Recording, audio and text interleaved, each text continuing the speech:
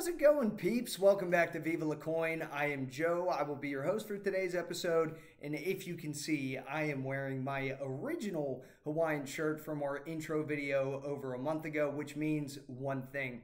We finally broke 100 subscribers. So thank you so much for kicking out our channel to everyone to stay informed on what's going on in the crypto space. And from the bottom of my heart, I cannot thank you enough. And I hope that all the videos that we put out thus far goes to show that we're not here to show bullshit, 1000x prices for no reason or to tell you the same thing every day. But this channel is about educating you front to back on all the major pillars of cryptocurrency, why things are valuable, what's happening in the news, what's happening in normal centralized finance, and ultimately help you make the best decision so that you aren't buying high, selling low, panicking, doing backflips. It doesn't matter. So if that's the case, if we are helping, make sure hit like on the video, keep sharing this content to get it out in front of everyone. And for today's episode, what we're going to actually cover is an update on what is going on with Ethereum. So as I've mentioned in a couple prior videos, Ethereum has had incredibly tough times scaling. And they, although being first to market and the largest network right now, directly behind Bitcoin with the second highest market cap, they have hit a plateau, so to speak, where the amount of transactions they can do or the fees that people pay are just all being congested. People are paying more, the network is moving too slow, and although it is an irreplaceable part of the crypto ecosystem right now, the competitors that are right on its heels, such as Cardano, Binance Coin, Polkadot, they are going to try and seize the opportunity to close the gap between their market cap and Ethereum's. So I'm going to go over a couple things today as to what's going on, and I'm also, for the new people here, I'm going to link below a previous video that I did on Ethereum and its scaling issues and a new update coming in July known as EIP 1559. And if you don't know what that is or why it's important, make sure after this video, go down in the description, click that link and watch that video as well. And it will really clue you in as to what's going on behind the scenes and what Vitalik and his team that are still working on Ethereum intend to do to try and solve some of these problems. So let's just go ahead and jump into the content here. I'm going to minimize myself. Now, I did finally get a stand for my camera. So if you don't know, I'm using my laptop camera, but I did buy an official camera that I will be getting synced up. We've just been putting out content every day and I haven't had the opportunity to do it. So bear with me and we're still piecing things together. Now, looking at Bitcoin here, we are over $56,000 now. And although there's a little bit of up and down on the minute or 15 minute on the hourly charts, we are pushing up from a low earlier, less than a week ago of $50,000 when they were shaking everyone out for the CME futures options closes that I was warning everyone about and also trying to get everyone not to panic. So if this brings you some peace of mind, seeing everything coming back up, good, I'm glad, and I assume at least with the information that I have and what I'll be covering about Bitcoin specifically, we'll be able to make our best judgment as to how high it will continue to rise over the course of the month of April. But what we're going to look at today is not Bitcoin. It is Ethereum and its competitors and ultimately where they stand. So Ethereum, as they're having their scaling issues, they had this new protocol or this new update that they were going to put out, EIP 1559 in July. And all that would do is it would first start truly burning Ethereum, not just tying it up in protocols, but actually burning it, making Ethereum deflationary, which just means that there would be an even more limited supply as it's burned. And right now there's 115 million circulating, but there's no max supply. So if when you do an Ethereum transaction, you use it to buy something on Uniswap, if you use it in the NFT space, well, now some of that Ethereum would be burned.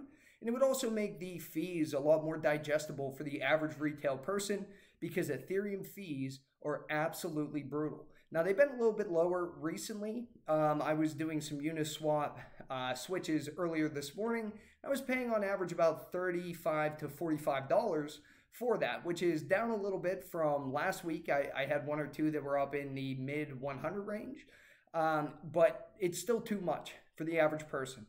And in order to combat this, since July is a very long time away when everyone is competing in this parabolic run up in the crypto space, they wanted to try and speed this up by putting in layer 2 solutions and what's known as roll-ups, or just ways to make the blockchain more efficient, into the Ethereum network as soon as this week or in the next week or two.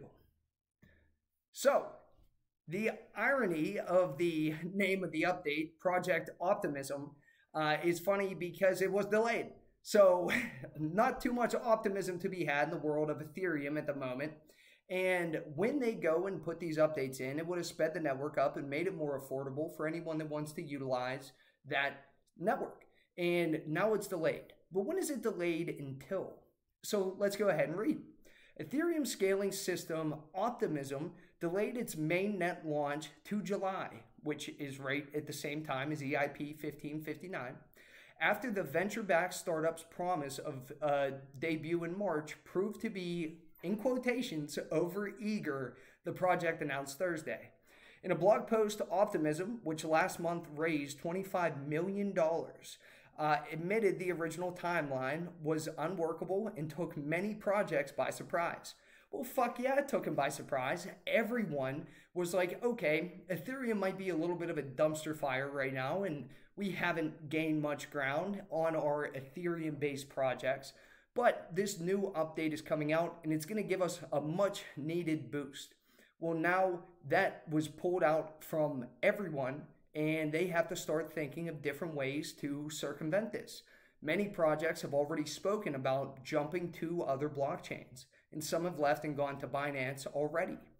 So when we look at the actual Ethereum ecosystem, you're going to have many very hardcore Ethereum fans that say, well, look at how many projects are built on Ethereum. Look at how many exchanges utilize them. Look at how many different data and analytics systems track those ERC20 tokens and their use cases.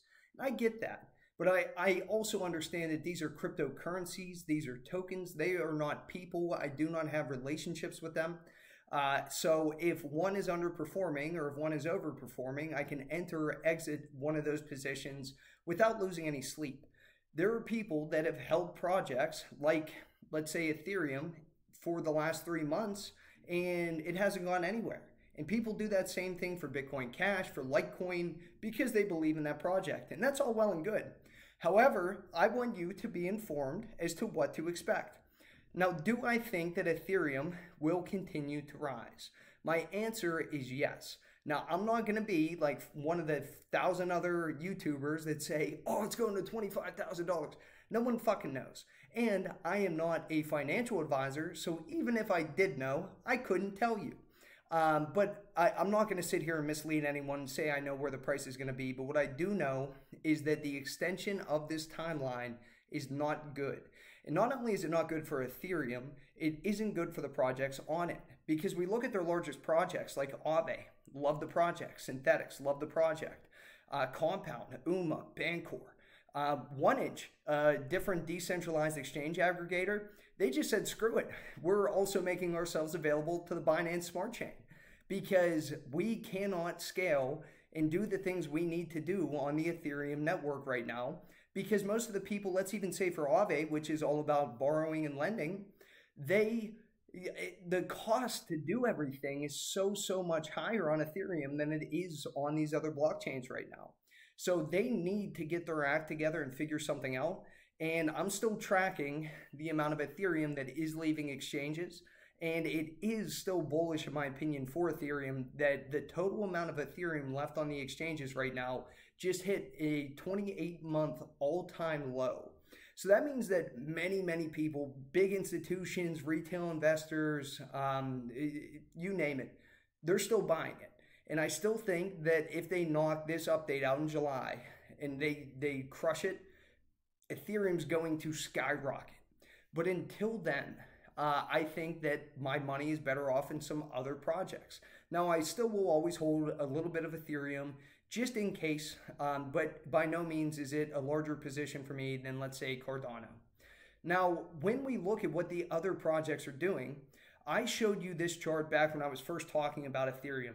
When we look at DeFi Pulse, now this website just shows the total locked value of all the money that's tied up in the decentralized finance, cryptocurrencies, and applications on the ERC20 blockchain, the Ethereum blockchain. And that includes your large players, anything in the decentralized exchange space, anyone that does payments, assets, all these different cryptocurrencies. Now, right now, they're at $40.7 billion in total value locked. Well, let's go ahead and let's look at where it was at, about 2 months ago, close to 2 months ago. We were still at 41 billion. Since that point where Ethereum started to top out and get super congested, we have not moved up since that point.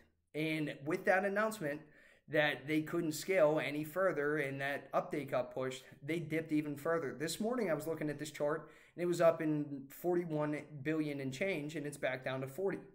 But let's flip the script and look at the Binance Smart Chain and what BNB coin and that whole ecosystem is doing. So right now, they're up to 17.8 billion locked. And when I covered that last month as well, they were only at, I think, 9 billion locked.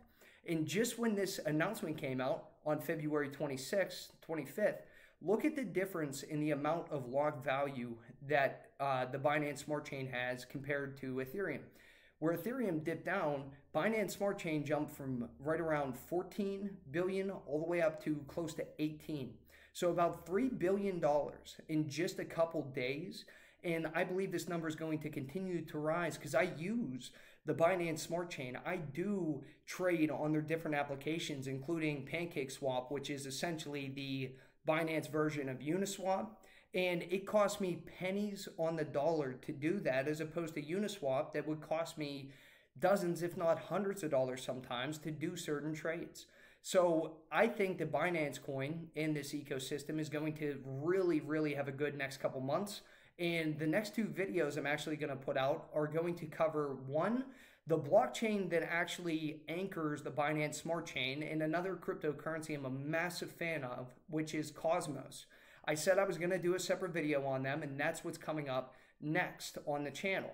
And then the following video, I'm going to go deeper into the Binance Smart Chain, what some of these projects down here below are, and how to actually purchase them if it's something you do your own your own research on and decide that this makes sense to you. Because again, not a financial advisor, so that would be up to you to make the call. Now, what about the other competitors? So Cardano just had that big roundtable I mentioned on their calendar that was coming up this past Thursday. They announced that their smart contracts, which is all the different decentralized applications that you see in these locked-in value charts for Ethereum and Binance, respectively, well, everyone gave Cardano shit that isn't a fan of it because they don't have smart contracts. They don't have smart contracts. It is like an echo chamber on crypto Twitter sometimes for the people that don't like it. Well, guess what? Their Alonzo hard fork, which will allow them to be able to enable smart contracts, was just announced to be coming out in the coming month or 2.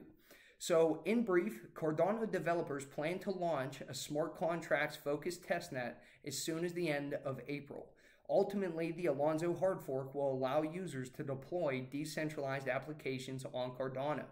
This is massive, massive news. And some people that were not fans of Cardano speculated that they were never even going to have smart contracts this year. That Cardano is nothing but hype and smoke and mirrors, and that's all. Well, now we have a date, and so far Charles Hodgkinson and their team behind it have been just rolling everything out right on schedule. And I think that, again, this is the narrative of the tortoise and the hare. They spent 3-4 years doing what Ethereum is struggling to do after the fact, preemptively. And also, remember I mentioned in my video yesterday, Cardano is going to be fully decentralized as of March 31st, which is massive news. That means that every block that's created The entire network ecosystem will be run by the people all over the world, and the companies behind Cardano, IOHK, the whole Cardano team, they're not going to have to do anything. So it's fully decentralized, and myself, since I stake Cardano, and everyone else in the ecosystem will be the ones supporting the blockchain. That's exciting to me, to be a part of that. And then finally, people will say, well, Joe, NFTs are all on Ethereum, and that's where people are spending all their money because NFTs are the new hottest thing. And if you haven't seen my video breaking down NFTs or those different blockchains, go ahead and go back and take a look at that as well. But for those non-fungible tokens, for those cryptocurrencies, these large chains aren't sleeping. So Polkadot just announced that NFTs are coming as Kusama, which is the testnet of Polkadot, deploys Ethereum alternatives. Their competitors are not going to sit there and take a nap because Ethereum isn't ready to roll. They are going to go after the most popular, the hottest items right now and incorporate them into their blockchains. And Polkadot incorporating them into their parachains is no different.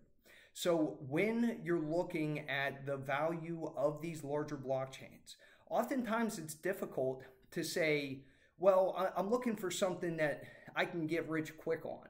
And looking at the market caps of it, let's say Binance Coin, it's 41 billion.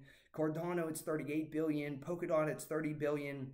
Let me go and buy a bunch of other stuff. Or, hey, Ethereum's been a fan favorite. They're going to pop off anytime now. I don't know.